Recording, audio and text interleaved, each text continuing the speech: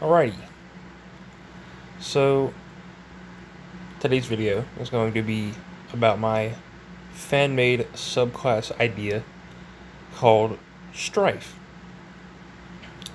This is an idea that I've been working on for quite a while. I've posted little updates about it here and there, but I finally sat down and made the full idea. What's funny is, I came up with the subclass name, and I posted it on Reddit, and then the next day, I saw a YouTube video about like a fake that had, new subclass named STRIFE. So I seen some fucking asshole saw the name and just said, "Oh, let me try and make it a leak." But this is my idea. So we have STRIFE. STRIFE is a subclass heavily tied to the Guardian's emotions.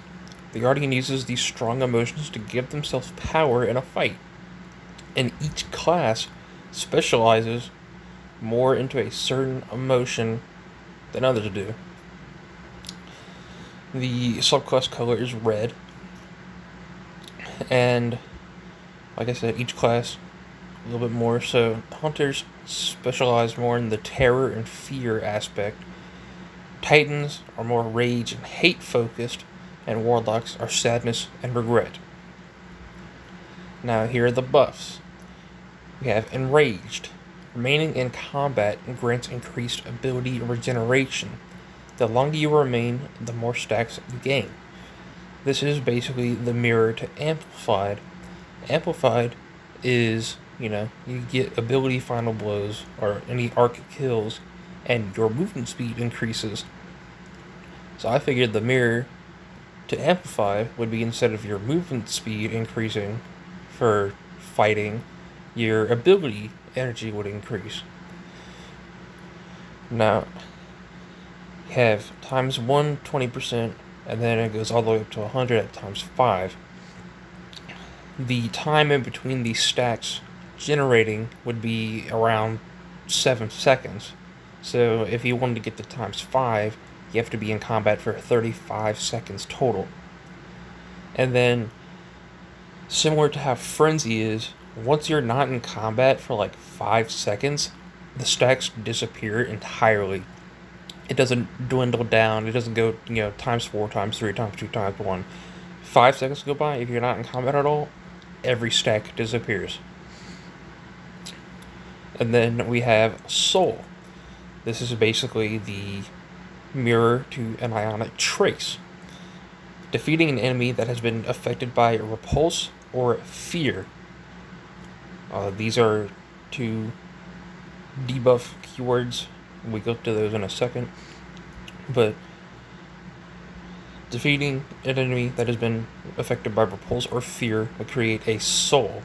Picking up a soul will grant you health and mend you, but take away a stack of Enraged. And then Mend removes all negative status effects applied to you. So, the only reason that Mend exists compared to like Arc doesn't have 3 buffs, but Mend exists just because I figured it'd be nice to have this. This is an idea that me and my friends have wanted. We're like, why don't we have like a cleanse effect in the game? So this is where we decided, it'd be nice to have a cleanse effect. So, souls are basically the ionic traces, and I was like, ionic traces give you ability energy. What if souls gave you health instead? As like a mirror to it. And the whole idea of it taking away stacks of rage, so, hints at this kind of play style. Do you want to keep having strong abilities, or do you want to heal? So it's like a choose wisely kind of back and forth gameplay loop. And then on to the debuffs, we have a repulse. Apply a damage over time effect to an enemy that causes them to take damage and cause explosions that knock nearby enemies away.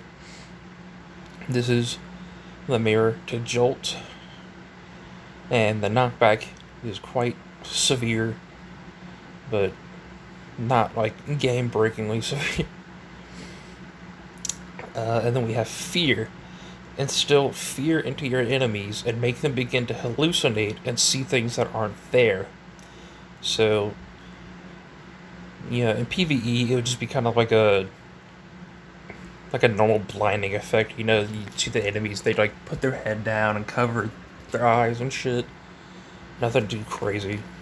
But in PvP, if you get affected by fear, you'll start seeing these weird red streaks covering your screen, and it'll be like, it's basically a blind, but like there's something physically in front of you compared to like just like a white screen or something like normal blind is. Now here we are for the grenades. A sound grenade. This is kind of leaning into like the fear aspect, making things that aren't actually there seem to be there. So sound grenade, a grenade that mimics sounds of guardians and pings radars when traveling. It's a bouncing grenade, kind of like, flashbang suppressor. It's one of those. So PvE, enemies are attracted to the sound, and they'll target it, like they'll go near it, or try and find it for a brief duration. Basically, a very effective, say you're getting, heavily, like, attacked, and you need a break, you can just throw this grenade out, and they'll go look at it for a second while you can, maybe heal up, get a res, just run away if you need to. But PvP, the sounds will consist of, like, a guardian either shooting a weapon or jumping, landing, reloading, swapping weapons. Not all at the same time. It'll be one or the other. But it could be any of those. And then we have repulsor grenade. Throw a grenade down that releases explosions that cause severe knockback to enemies. So this is basically the pulse grenade, but instead of just pulsing and, dealing damage, it also knocks enemies away from it. Also, I like how I put nearby enemies. Like I said, I've been working on this for a while, so I'm sure there's a few messed up words here. And then finally we have mending grenade. A grenade that can be thrown at your feet or at allies. This grenade removes any negative status effects that you have applied to you. Now, what exactly can it, or to any allies, but what exactly is that? So we have Jolt, Scorch, Volatile, Weaken, Suppress, Blind, Slow, Unravel, and Sever as the examples here. A few more could be, I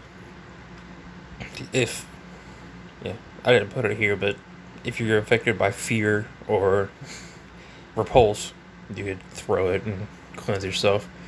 I know suppressed, you can't actually throw grenades, right, if you're suppressed, but if your teammate's suppressed, then you can, free them. All of the names for the classes are kind of like joke names for now, just kind of placeholders. I also didn't come up with any super names, or like the actual melee names. But, here we are with Hunter. For right now, he's called Fearmonger. Become the nightmare and reap the souls of those who come across your path. So your melee, you get 2 charges. You slash forward with a hand sickle made of strife. Enemies hit by the sickle are repulsed. And then your super, combine your 2 strife sickles with pure strife energy in between. Then pull down a double-bladed scythe. As for your light attacks, there are attacks that occur in rapid succession, and your character will constantly spin so that each scythe hits at a constant pace. Your combo attack, similar to Arc Staff, light, heavy, perform 2 light attacks and then perform a flip with the scythe that causes both blades to hit in one attack. And then your normal heavy, perform a quick spin and toss the scythe forwards. The scythe then travels out while spinning horizontally. After traveling for a short while, the scythe will return to you. Any enemies hit by the scythe that weren't defeated will then be pulled towards you as the scythe returns. And on to the aspects. Reaper's Blade. Your sickles now release a horizontal wave of energy that travels out and deals damage from a distance. All enemies defeated by the wave drop a soul. Night Terror. Activating your dodge causes you to disappear briefly into a Strife mist and release a burst of Strife energy that applies fear to all nearby enemies. Now, as for the Strife mist, you basically become like Reaper from Overwatch for like half a second, to like you are physically immune for that half a second, like nothing can hit you. But it's not like long, so basically you just dodge and then you're out of existence for like one or half a second, and then you're on the other side now. And then for the Titans, we have Belligerent. Channel your anger and hatred onto your foes and make them beg for your mercy. Melee, you get one charge, and it's a charged melee. Channel your rage into a physical copy of yourself made of Strife that travels out and punches the enemies for you. The Strife copy also applies fear to any enemy it hits. Your super, it is a one and done that like has to charge up. This is similar to Thunder Crash. It'll automatically do the final part, so you don't have to worry about like not performing it at the right time. But basically, your emotions begin to overwhelm you and you fall to your knees and begin to drain the life energy out of nearby enemies to feed into these emotions that are overwhelming. And you don't like, it isn't like it builds up power the more enemies it drains. The only reason like drain enemies is because you're stationary. While draining enemies, it'll give you health. That way it's not just like, oh, I'm stuck still, I'm a big massive target, kill me, right?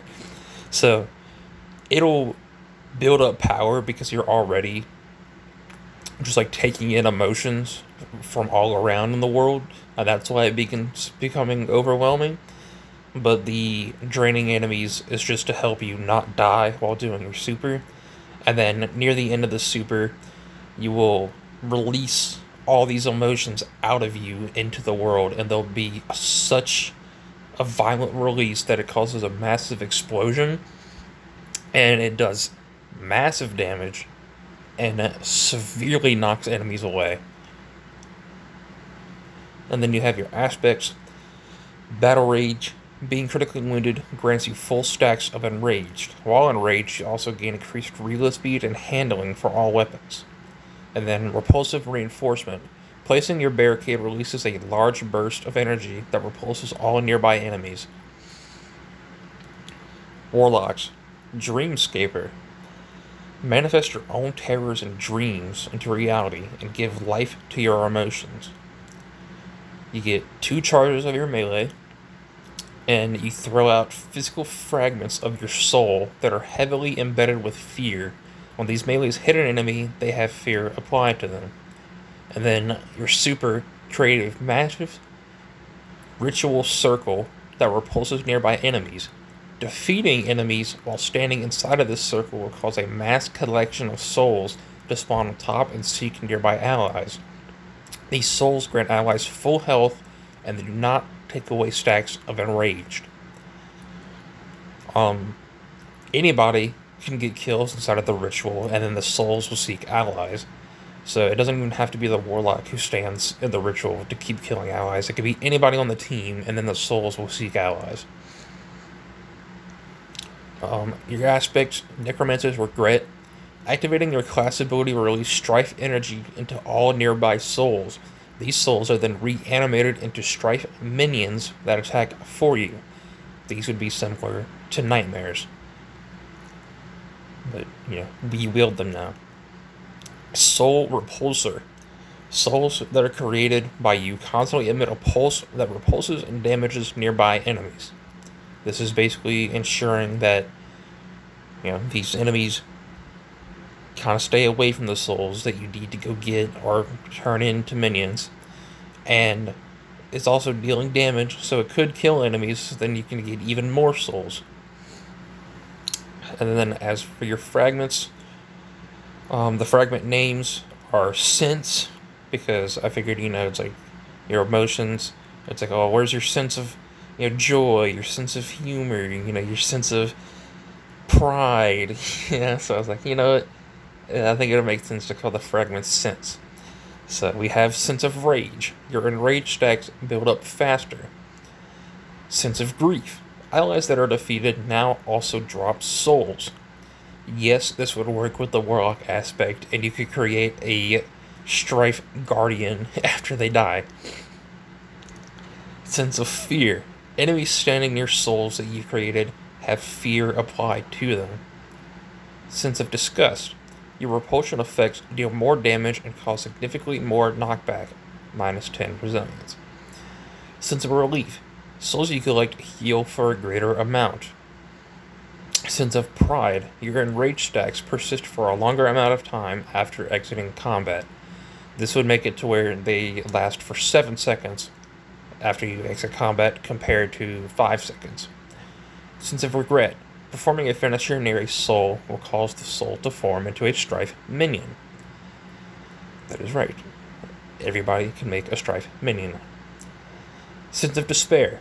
Being critically wounded takes away all enraged stacks, but heals you for each stack you have, -10 recovery. This would heal you for 20 health per stack, and you may be saying, well, why would you ever run this on a Titan? Because then your aspect would be useless. It depends on how you want to play. The way this would work on a Titan is if you have Battle Rage, you be critically wounded, and you immediately get ×5. Then a second would go by, and then Sense of Despair would kick in. So it would basically be like a Lordly Splendor effect, but just an instant burst of health as soon as you become critically wounded. So it's kind of like Lordly Splendor, but it doesn't take an exotic slot, so you can use any other exotic with it. Sense of Greed. Defeating enemies affected by repulse or fear grants melee energy. Sense of Kindness. Hitting an enemy with your Strife melee will release a burst of energy that mends nearby allies. Sense of Anguish. Your repulse and fear effects last for a longer duration, -10 discipline. Sense of Vengeance. Damaging any enemy that damaged you will apply fear to them, -10 mobility. Sense of Humanity. Strife weapon final blows now create souls. And then Sense of Doubt. Souls that you create now track to your location. So this is my idea for the next Darkness subclass, Strife. I figured, being we don't have it, it would be a mirror to Arc, and I felt like I did a pretty decent job of kind of mirroring some of the Arc abilities. And then for the Darkness, we had everything is like mental related. Stasis is about like control over yourself. Strand is about like opening your mind to what's around you. And so I figured Strife would be about embracing your emotional side and using it to your own advantage. So yeah, this is my subclass idea.